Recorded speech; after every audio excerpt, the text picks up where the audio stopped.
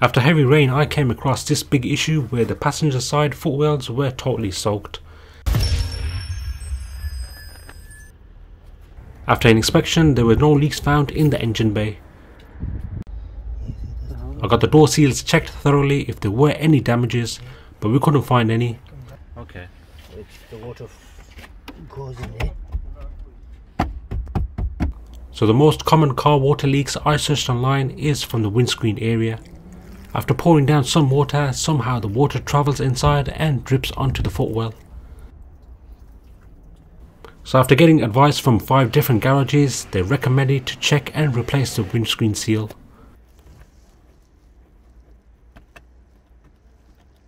But first I got rid of most of the rainwater to avoid any damp occurring.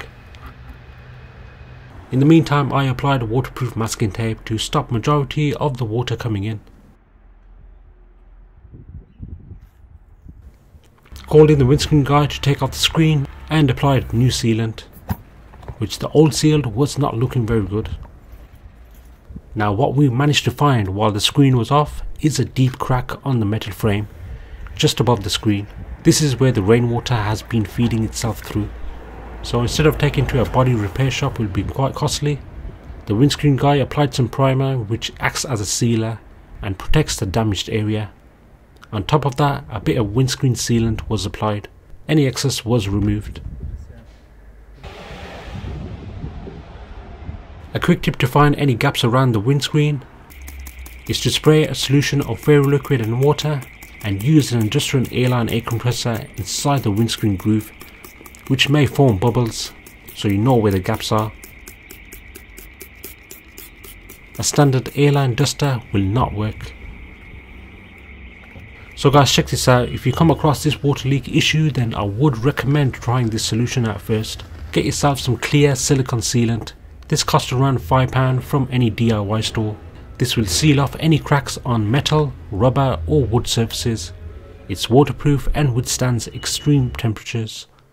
Or the best one you can get yourself is a flowable silicone sealant, which flows and seals in hard to reach places. So if you think that your windscreen sealant is damaged and you have water leaks, then apply the sealant on the outside of the windscreen groove. As you can check out from customers' reviews, they had the same problem and got it fixed. Anyway guys, after a few more days of hard hitting rain, the deep crack is now fully sealed and the rainwater is now sliding off the windscreen how it should be. No more wet footwells. Windscreen water leaks is now fixed. Take care guys, peace.